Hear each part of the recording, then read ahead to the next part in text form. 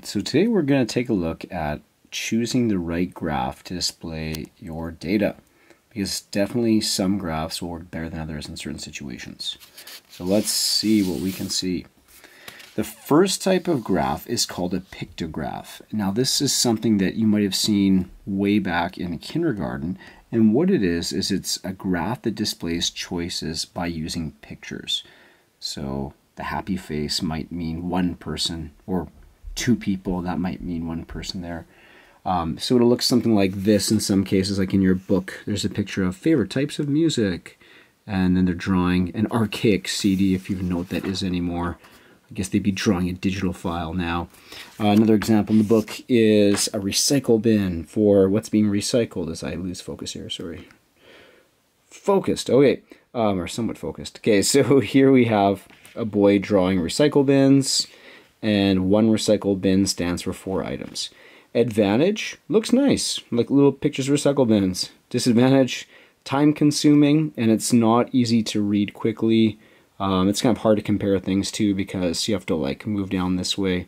So we'll get to how a bar graph might be a little better for that.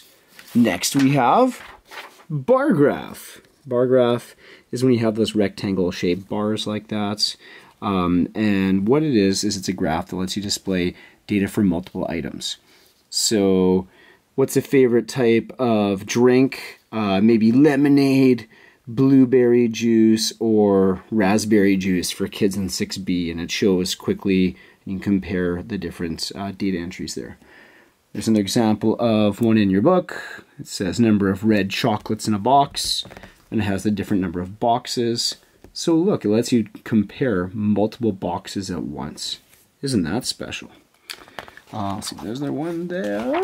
Okay, the next one is a double bar graph, and that's basically like 2 bar graphs in one.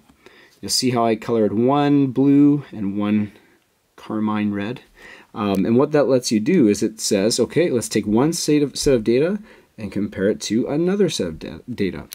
So again, I wrote a bar graph that allows you to compare 2 choices from multiple items. So over here we have a double bar graph that compares, I did say compare, I think, compares recycling for different items, but then it gives you 2 choices, week 1 and week 2.